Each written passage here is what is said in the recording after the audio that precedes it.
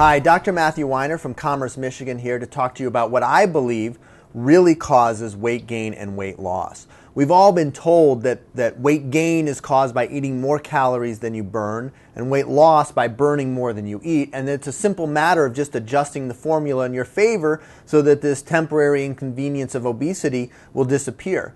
But I'm going to talk to you today about a better way of looking at weight gain and weight loss. I do not believe that it is really this simple. When we work with patients who are gaining, say, 5 pounds a year and at over 20 years have gained 100 pounds, if you look at the math on this simple equation about the calories consumed versus the calories burned, we're talking about 50 calories a day in difference that result in over 20 years 100 pounds of weight gain. It's not that simple. This is a much more complicated problem. We're using arithmetic when we really need to be using something along the lines of calculus or even more complicated mathematical techniques. It's a very, very complicated process that has a rich network of hormones and nerve systems that will interact to help modify your fat stores. I call this system your metabolic thermostat. And the idea is that our body has this inborn set point, this weight that it wants to maintain. And then if we reduce our calorie intake by going on a restrictive calorie diet, 1,200, 1,400 calories a day, what we see is that as your weight moves away from your set point, our body doesn't just sit there and take it, it compensates. It's going to increase your hunger, eventually to the point of food obsession, and it's going to decrease your metabolism so that it starts to match this 800, 1,000, or 1,200 calorie a day diet that you're consuming. And as a result, you'll lose weight at first and then it will stop. And so attempts to starve the weight off by cutting down on the calories, by skipping meals, you're going to end up fighting against your physiology. And in a battle of you versus your physiology, you will lose every single time. The analogy I use is holding your breath. Most of us can hold our breath for 10 seconds, many for 30 seconds, some for 60 seconds, none for 10 minutes. And because of that, we have to recognize that the same thing, if we're in a food-abundant environment, which is what we live in, that we may be able to maintain a calorie-restricted diet for a month, 2 months, 6 months. I've met patients a year or two who've been able to stay on an 800 calorie a day diet. But ultimately, over the long run, something's going to happen in your life. There's going to be a stressor. You'll fail and you'll regain the weight immediately. And so we can't just restrict the calorie intake. We have to make other adjustments. So if we're going to look at the causes of weight gain, we have to ask ourselves not what causes us to eat too much, but we have to say what causes our set point to go up. And in fact, there are many, many causes, and this is a pretty extensive list, but it is by no means comprehensive. There are a lot of other things that are not on this list that will cause your set point to raise. So let's kind of check these off one by one. So the first, stress and depression. Stress is essentially a prolonged use of our fight or flight response system. Our body was designed for acute episodes of stress. We're minding our own business, walking out of the cave, and boom, we stare right into a mountain lion's eyes, and it's 5 feet away from us. Our body has a really fantastic system for managing this type of stress. You're going to see this surge of all kinds of adrenaline, and every other nerve in your body is going to be heightened, and you are going to be thinking clearly. Time is going to be moving slower. You're going to be stronger and faster than you ever have been before in your life, so you can manage this acute stress.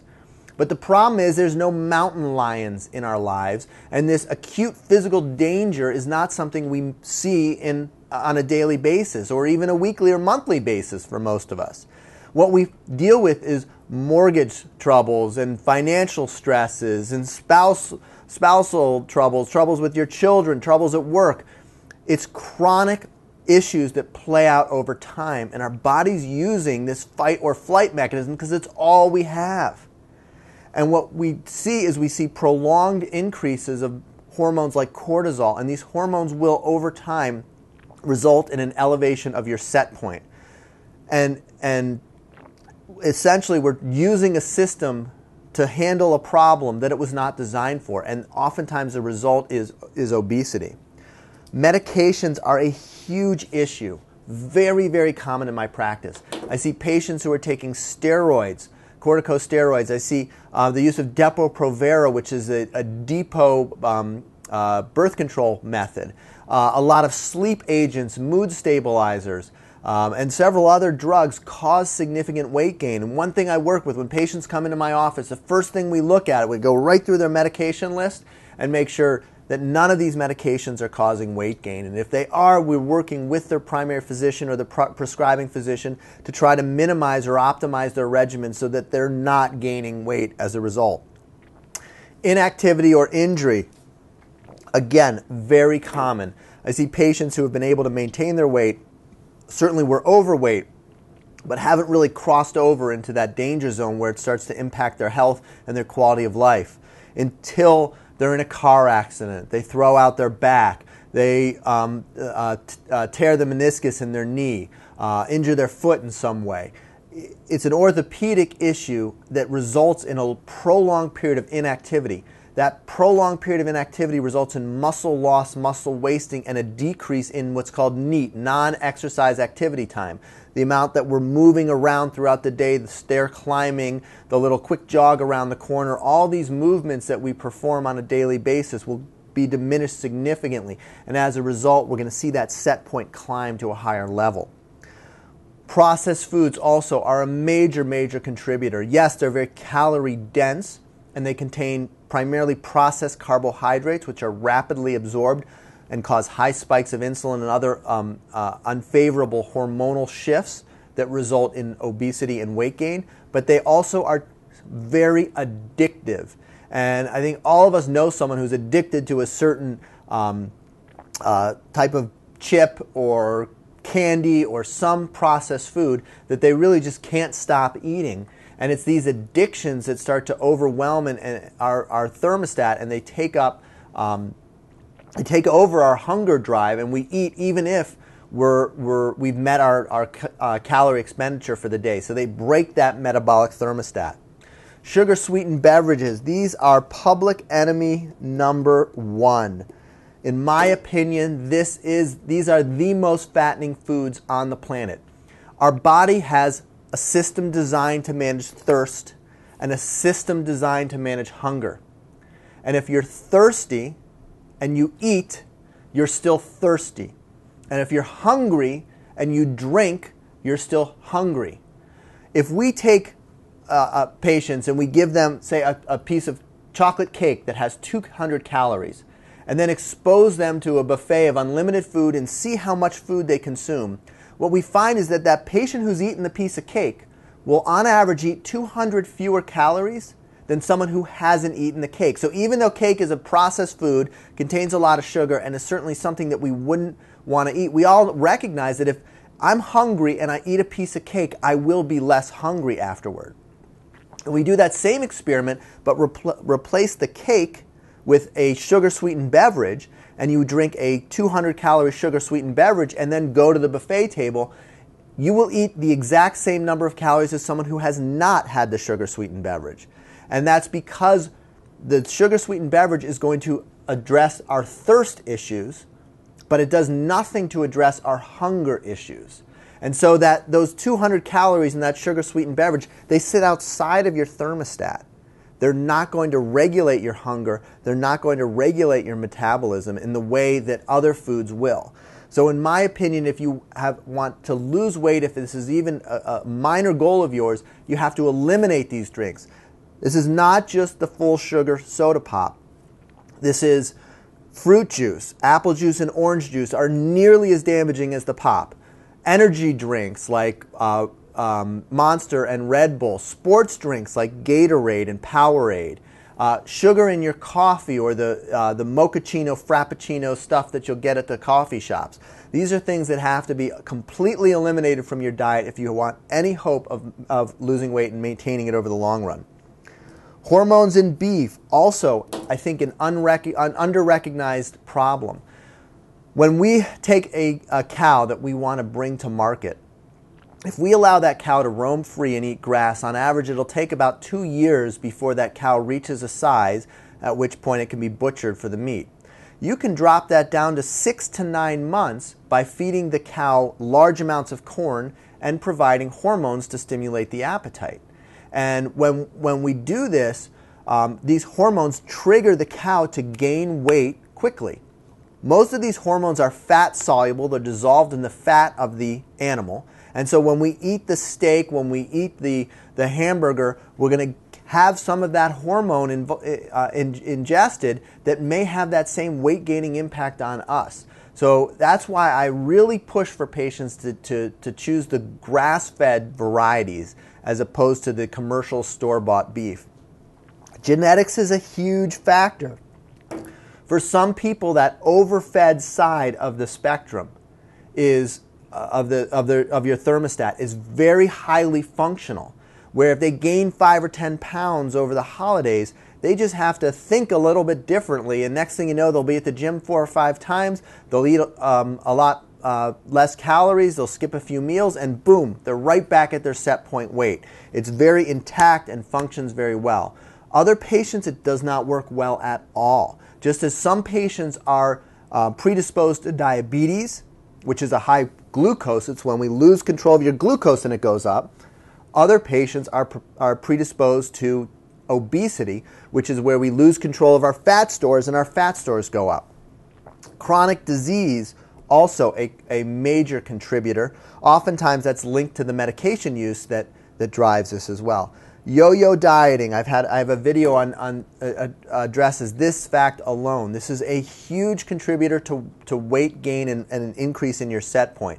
These repeated episodes of starving yourself and then refeeding and starving and then refeeding will in the long run trigger an elevation of your set point. You don't regain the weight, you regain the weight and 5 pounds.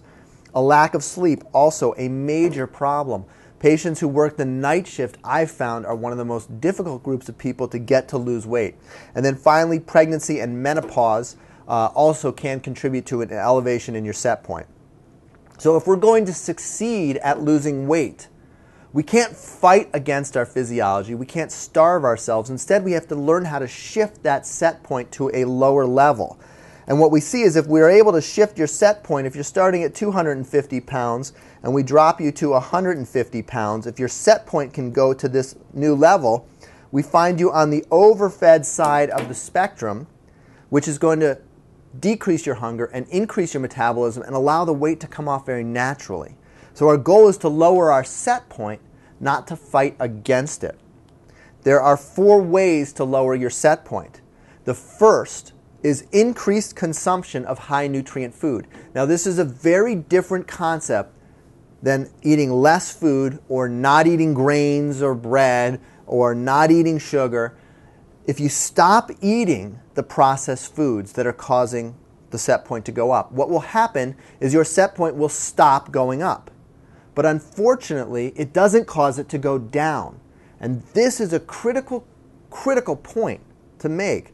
Many people think that, well, I've been drinking the 2 liter of pop a day. As soon as I stop, well, the weight's just going to fall right off. And I can tell you, having been through this with hundreds of patients at this point, that's not the case. When you stop drinking pop, in general, what happens is you stop gaining weight at a rapid rate.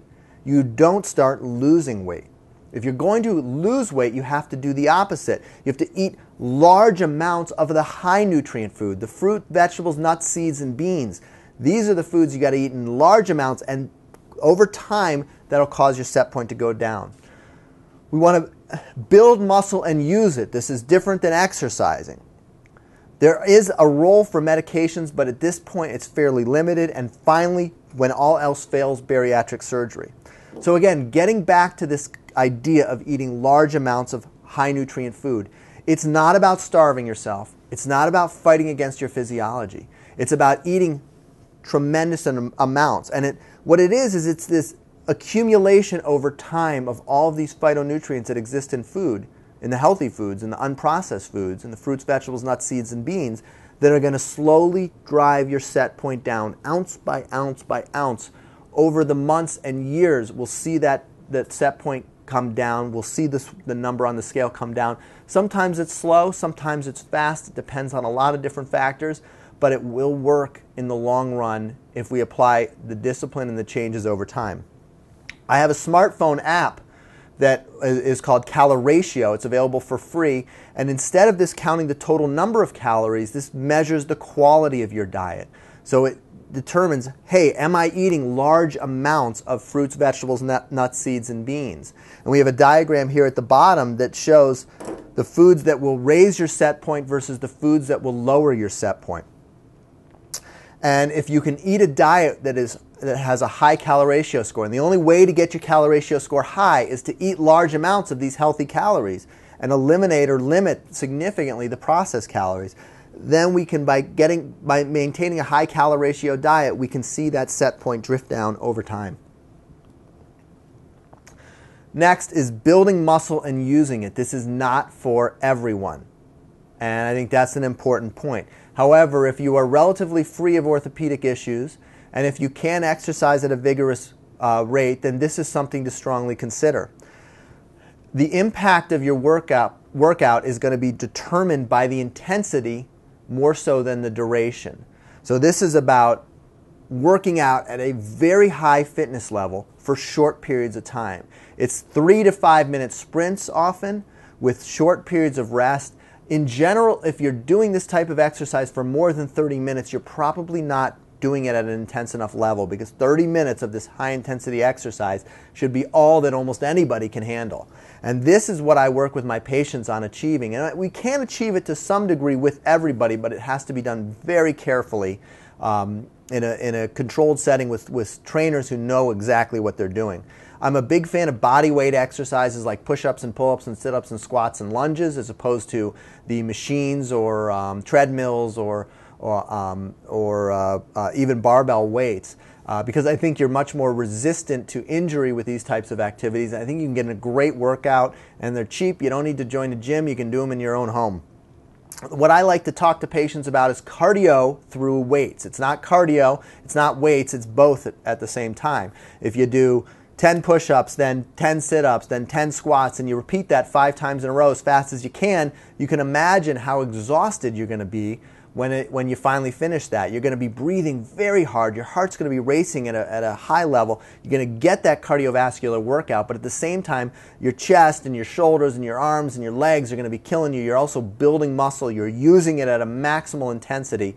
This is how you drive weight loss, through exercise, not getting on the treadmill, setting it to the calorie setting and burning 200 calories at 3.2 miles per hour.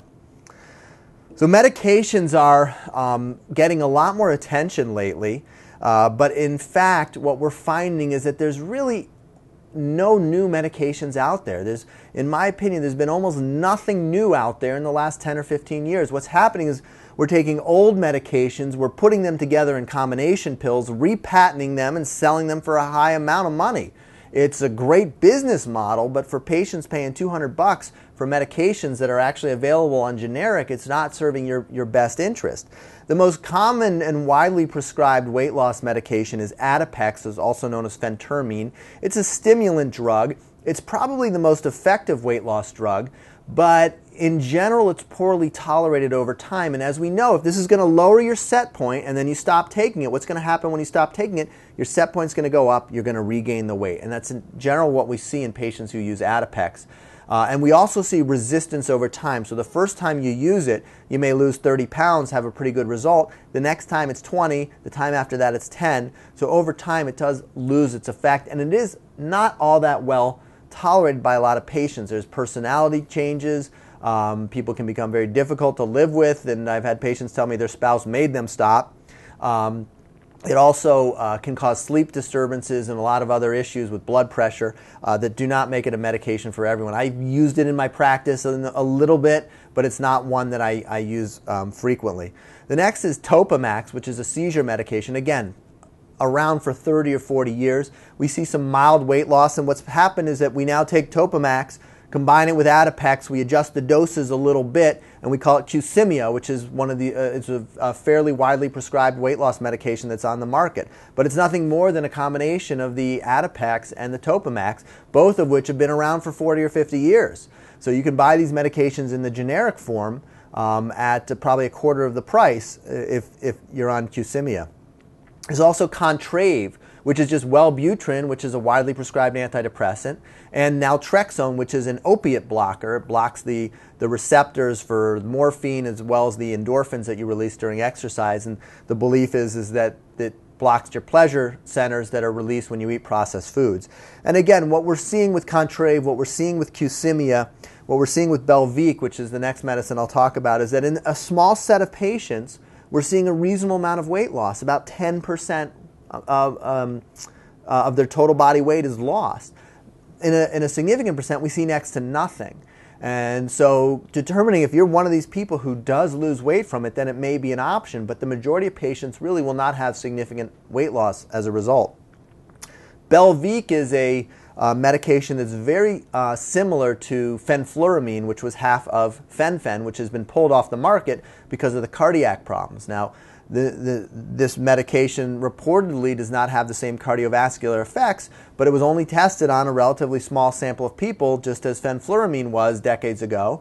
And as it's being used by millions of people, we may start seeing some of these same cardiac valve problems that we saw with the fenfluramine. So Belviq, even though it's a new medication, it's a new drug, it's really in a very similar class to fenfluramine, which has been used for again, decades, and is now off the market. And finally, there's GLP analogs like Victoza and Byetta, which are primarily used for diabetes, but we will see some weight loss with those. It's relatively mild, but that is a new and evolving form of treatment. So really, in summary, what we're seeing is a lot of old medications being used in new ways, being marketed and sold in a creative fashion to drive profits, but no real innovation in this space. And in fact, a very marginal response, with the exception of a small group of patients who may lose a significant amount of weight with it. And these are things that I use very, very limited, in a limited fashion in my practice, and overall have been pretty unimpressed with the results. And then finally, and I think this is a very important point, bariatric surgery is a very realistic and successful option for long-term weight loss. And the way I approach bariatric surgery is I take patients and I work with them and I optimize their calorie ratio score and get them eating the best diet we possibly can. We get them exercising in the best way that we can. Again, most of the time we don't use medications, but we see what can we achieve through nutritional modification, through exercise modification. And in some patients, despite eating a really good diet and despite exercising on a regular basis, they may still not lose a significant amount of weight. And this is something we've all failed to grasp. We believe that this is simply a matter of willpower, and if you just put your mind to it, it can be done. But in fact, that's not true. There's physiology at play. There's a statistical likelihood of weight loss at play. There's something else going on besides just willpower. And in a very significant group of people, no matter what you do, you can't lose the weight. And if that is you, then that's the time to start thinking about adding an additional therapy, weight loss surgery. And what we find is that when we take patients who have a great diet, who are exercising regularly, we add the surgery in with an understanding of how all these lifestyle modifications are going to play over the long run. We get a really powerful weight loss result. And for most patients, that's the best we have in terms of medicine today. So in summary, stop counting calories, stop starving yourself, and start eating as much high nutrient food as you possibly can. Start exercising and give it everything you have over a short period of time. And if all else fails, if you've tried everything and it's not working, consider bariatric surgery. If you'd like to learn more about us, you can check out my practice's website at www.drmatthewweiner.com, or our Facebook page at A Pound of Cure, or any of the other videos we have on our YouTube channel. Thank you very much.